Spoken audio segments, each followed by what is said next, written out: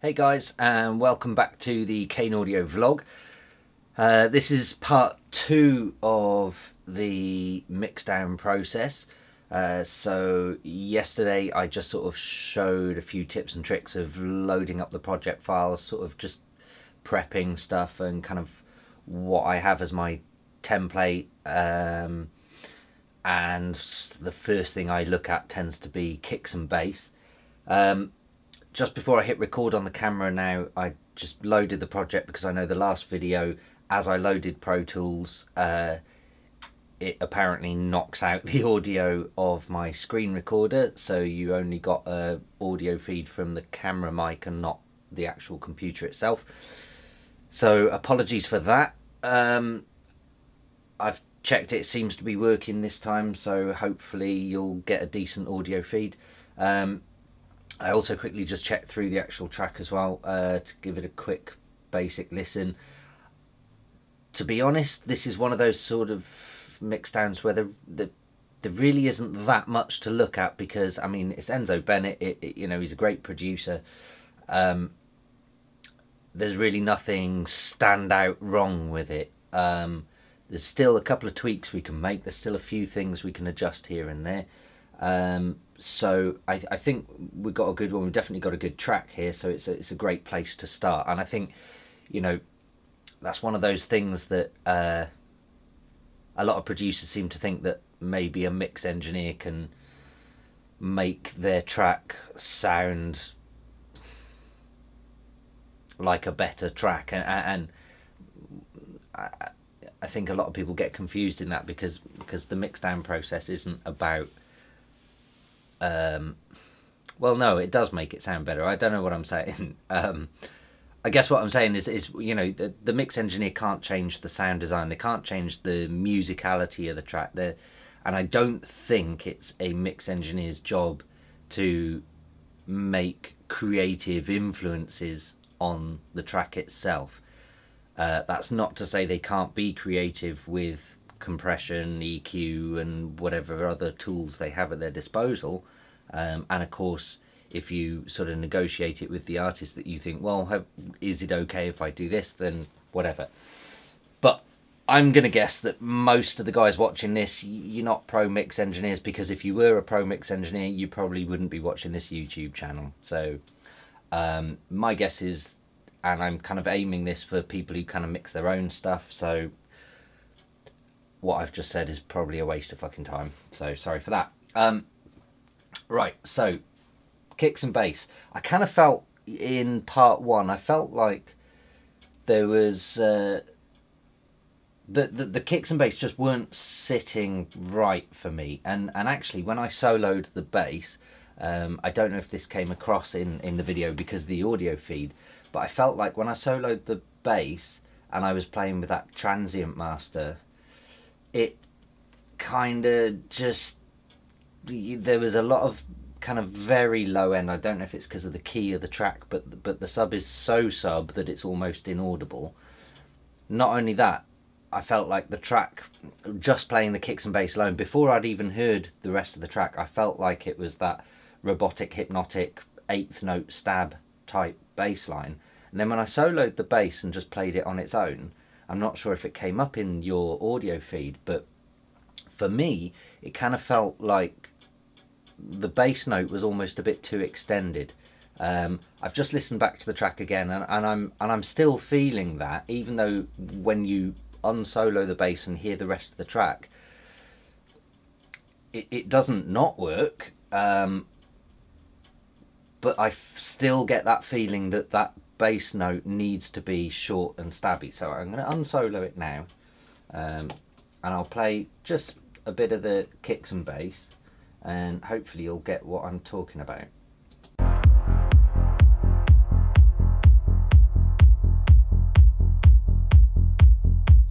So obviously there it is what it is, and then when we bring in other synths and later on in the track as it develops, I'll play a bit more over there.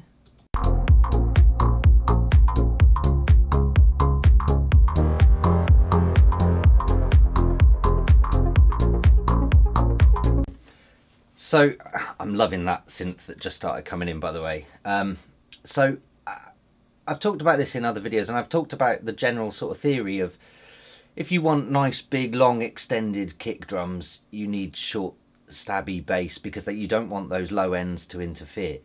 Vice versa, if you're going to go with short, stabby, big, transient kicks, then you've got more room to play with the bass line. You can make your bass line a lot more of an extended sub bass. That's all fine. That theory, thinking about it now, kind of covers the rest of the track, really, when you think about it. So it's not exclusive to the kicks and bass combo. It's more just fundamental to that. But listening to the rest of the track, you can hear all the other sounds are all quite, you know, they're sort of short and stabby, and there's a lot of attack on the sounds. They're not big sweeping sounds, and in fact throughout the track there aren't really any big sweeping sounds, bar for one or two maybe. So with that in mind, I feel like that bass note, again I'll go back to solo it now, and I feel like that bass note on its own, where I was playing with the Transient Master, I think I was on the right field with that when I brought down the sustain yesterday and just made it a shorter note. So I'll just do that now.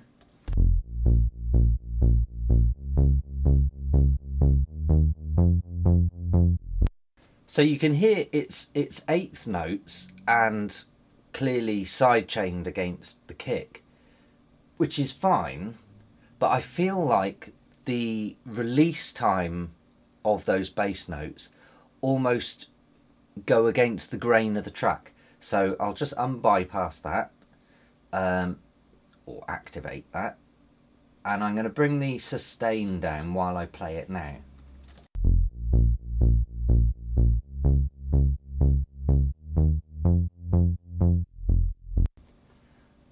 I'm going to do that again, double click to reset, and have a listen again.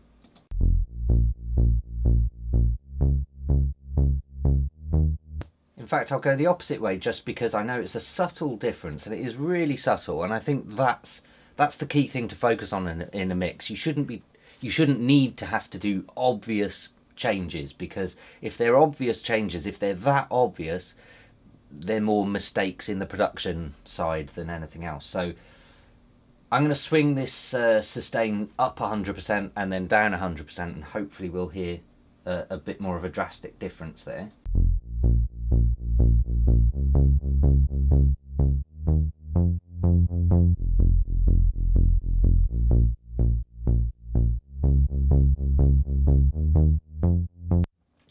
So I think doing that, you get a better idea of what it is I'm taking out of the track, and it's actually part of the sidechain. It's having an effect on how steep the sidechain is, but that's not necessarily what I'm wanting to affect. What I'm wanting to affect is the length of the note, it's the release time of that note. It just doesn't seem to be stabby enough, and so all I've done is brought down the sustain of that note, and then when the kicks and bass are played together, let's have a listen.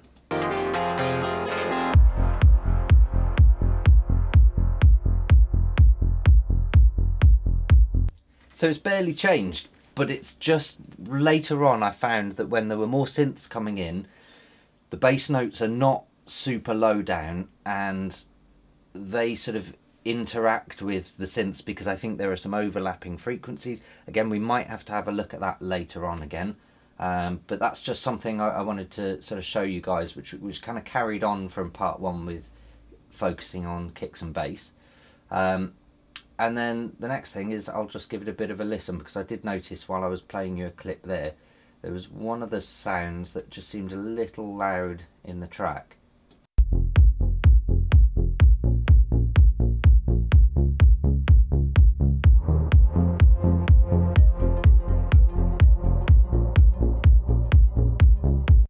Let's forward a bit, I think. There we go, it's there somewhere.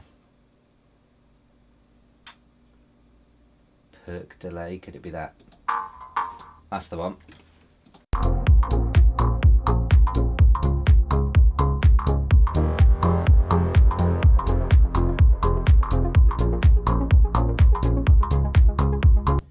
again, it's a kind of tricky one to do because I feel like that sound is almost too loud, but it's almost not. So let's give it another quick listen.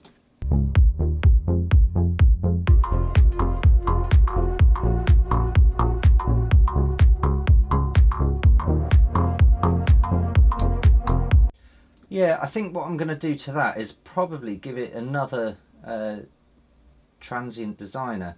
So I keep calling it transient designer, you know what I mean, transient master. And I think it might be just a case of raising the attack ever so slightly on that. And again, it's going to be a very, very subtle change.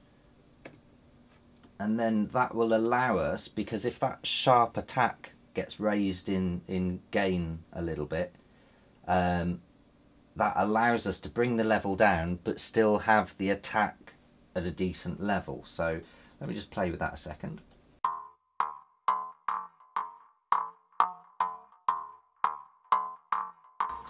Yeah, you can hear just by raising the attack a bit there. Let's see the levels on it as well. So that's almost at minus 10 dB, and then bypass. Yeah, it's closer to minus 15 dB. So we're gaining about 3 dB in the attack there, which then means I can grab the channel and bring it down a couple of dB. And let's just go to in the track just before it kicks in so we can hear it come in.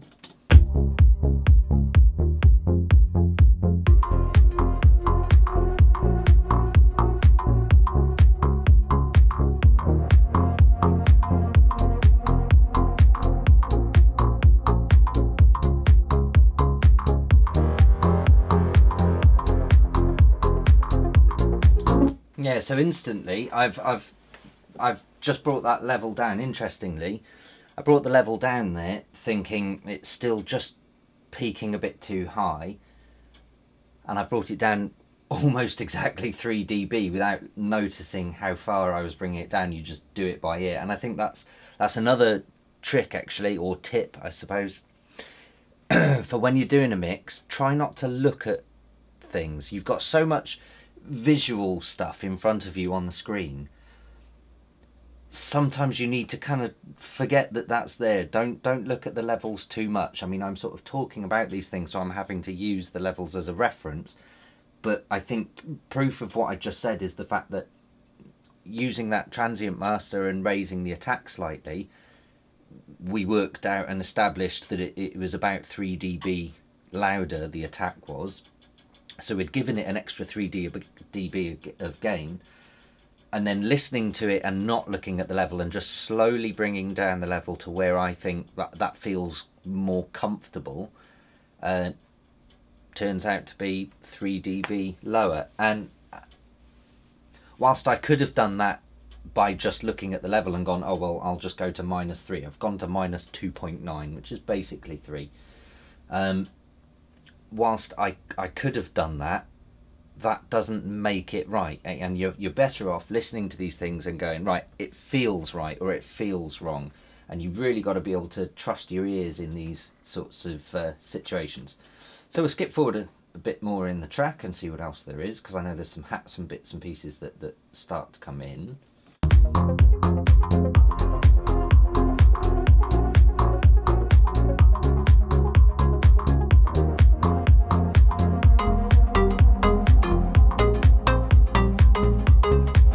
Instantly, that big synth that comes in, there are 2 of those by the looks of it, pluck drop and pluck drop 2. Let's have a listen and see what the difference is. So that, I'm guessing, is the higher note. And there we go. So that second one, pluck drop 2, that sounds lovely. I love that sound. And the first one, so I think that's one of the things that then it becomes a bit more of a creative decision, where you start to go, it's not wrong, it's not it's not obviously too loud, but again, I'm just going to skip back a bit and play it again and listen to those synths come in, because I feel like the pluck drop 1 is a little bit too on the nose, I suppose. Let's have a listen.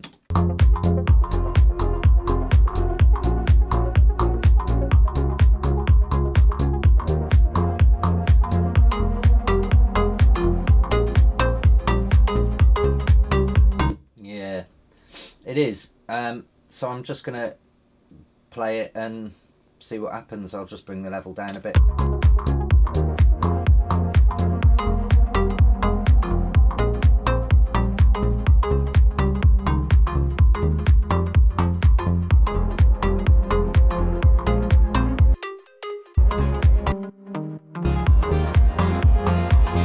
Yeah, so I've brought that down, well, nearly 4 dB there. I'm going to bring the other one up because I really do like that sound.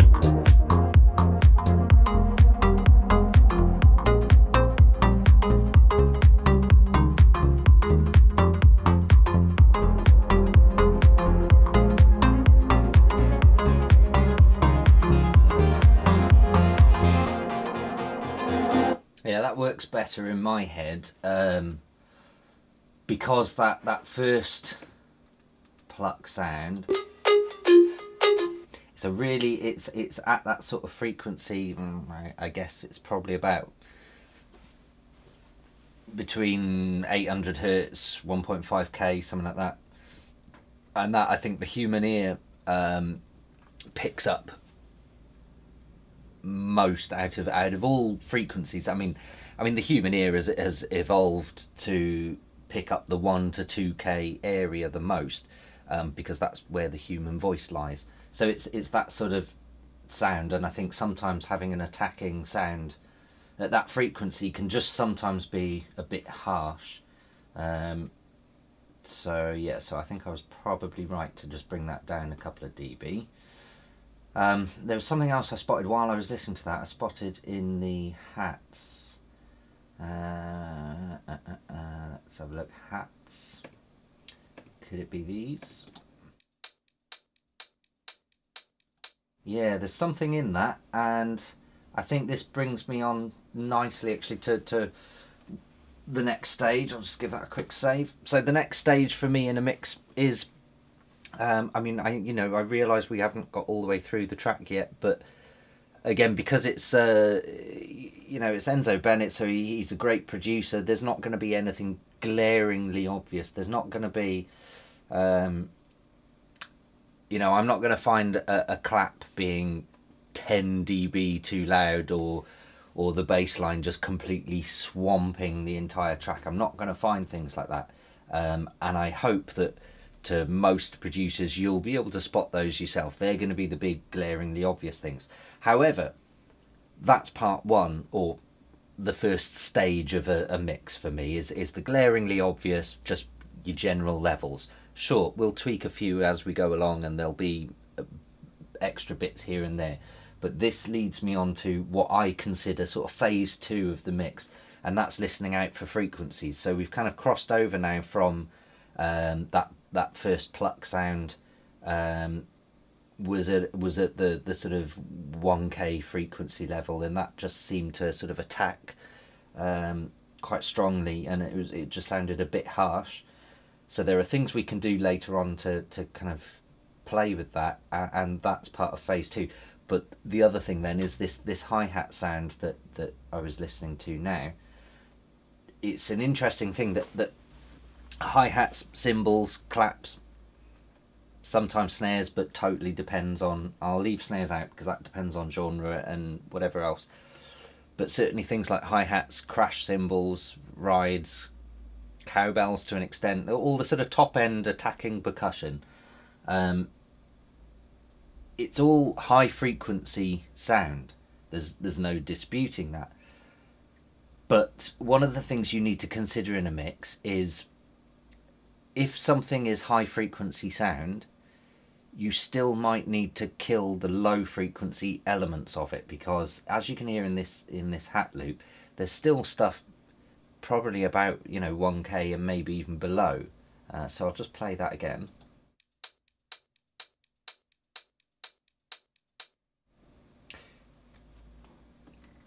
It sounds like I can only sort of describe it as the wood resonating on a hi-hat, and you're hearing the wood being struck as well as the hat itself, and it's that metallic sound is what we want. That's why people strike a hi-hat. But actually you're also hearing resonance coming from the wood. So in a dance music track especially, what I will quite often do is load up, let's go for a simple EQ, and I'll high pass it, and I'll bring the frequency down to whatever, near 0, and I'll just slowly slide that up as I start to play the hi-hats and have a listen.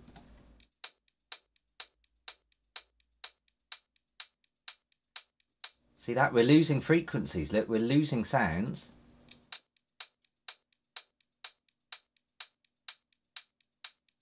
From about 600 hertz up, we're starting to lose sound. So again, it's one of those things that the hi-hats you sort of consider as, oh, well, that's 10k, that's 8k, that's maybe 5k, you know, at the lowest. But actually, we're getting down to 600 hertz here, and we're scooping stuff out that you're not really fully aware are there. And that's one of the things to consider. That's, I would say this is kind of reaching the end of part 2 for me.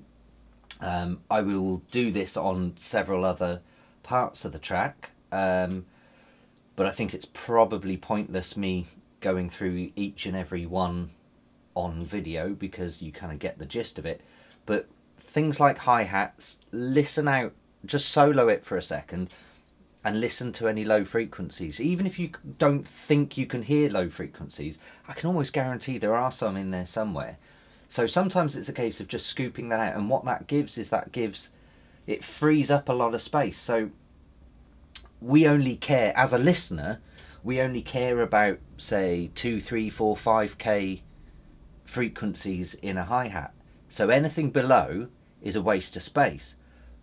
But that doesn't mean that your speakers aren't trying to reproduce that sound. They're still, you know, if you're pushing 600 hertz through a hi-hat, your speakers are going to reproduce that, whether you're listening to it or not. Your speakers are going to, you know, and that's using up valuable energy. And that's probably something I'll talk about maybe in the next video, but I've always sort of explained a mixdown as, imagine your speakers have, well, if your speakers do have a limited amount of energy they can produce at any given level. Are you going to use that energy across amplitude or across frequency? Because one has to compensate for the other, essentially. So if you're using up valuable energy in the 600 hertz range on a hi-hat, then some of your synths that are maybe tickling 600 hertz they're going to be missing out, just because the hi-hat's using up that valuable range. So this comes to the big sort of trick, and it's a case of, sometimes you'll find a synth might be a relatively high synth sound. You're playing in, you know, in the upper sort of 3rd, 4th, 5th octave, you know, and as soon as you hit sort of C3 and below, you're down to 130 hertz at C3. So that's really down into the bass level. So, you know, A3 you're up to 220, so we're kind of out of the bass levels, but we're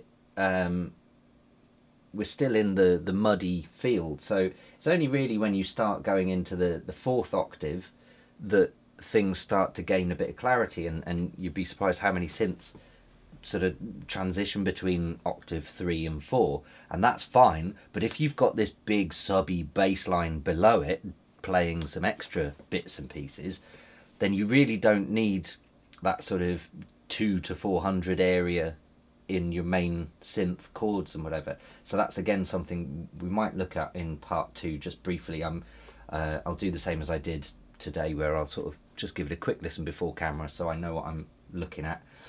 So there might be a couple of synths that maybe muddy it up there, but for this episode I'm gonna end it on hi-hats. You know, focus on your hi-hats, your high-end, your high-frequency percussion sounds. Stick a high-pass filter on them and just see what happens. Just bring it down like this. So I had the frequency at 0, and then just slowly slide the frequency up.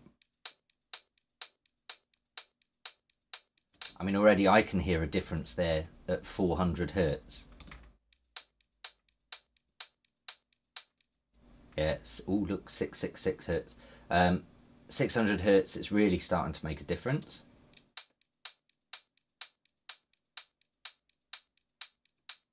And there we go. It's about 1K where we're starting to now lose energy of the actual hats themselves. So I'd probably just bring it down a bit from there, maybe 900 or so. And then if I bypass this and reset the level, just for curiosity, let's see what we've lost. So that's peaking at minus 21.3 dB. Take the bypass off now and reset. 21.5. So we've really only lost, you know, I can't remember what the other one was, but 0.3 I think. So we've lost 0.2 of a dB. It's insignificant, but that will free up some energy for the rest of the track to start playing with. Sometimes I'll scoop them forward even higher. With some tracks you want your hi-hats really up top, and in which case you can start scooping out a little more. And again, I might do this, you know, it's going to take a few listens with the whole track playing together, but you might save yourself 2 or 3 dB, and you can just bring the hats up by 2 or 3 dB like we did with the synth earlier. But it's just one of those things that you'd be surprised how much low-end energy there quite often is in something as insignificant as hi-hats. And just freeing up that little bit of space down below allows all the other sounds that are in that area, so usually the main chords or sweeping elements of a track, it just kind of allows them to really breathe then, and you can bring them into shine. So yeah, I think we're reaching nearly half an hour now, so I'm going to say that's the end of part 2. There will be more. I'll be looking at probably some more EQ, and I'll talk about perhaps when subtractive or additive EQ is best. There might be a touch of reverb in there somewhere, and using reverb as a mix tool rather than a creative production tool. And then we might enter into compression. So yeah, so there's still probably a couple more videos to go before we get to the pre-master stage. So yeah, please do like, comment, subscribe. I feel like I'm a fucking YouTuber these days, but whatever. By all means, you know, watch as many of these videos as you can, and buy me a GTR. I don't know. But yeah, so you know, like, comment, subscribe, get involved. By all means, ask me questions. I do read the comments. You know, that's what this YouTube channel is about. It's about sort of, you know, the music industry, and you know, at the end of the day, especially in dance music, we are just one big community, and that's what we're here for. So get involved, give us a shout. Please do share the video, and I'll see you next week. Cheers.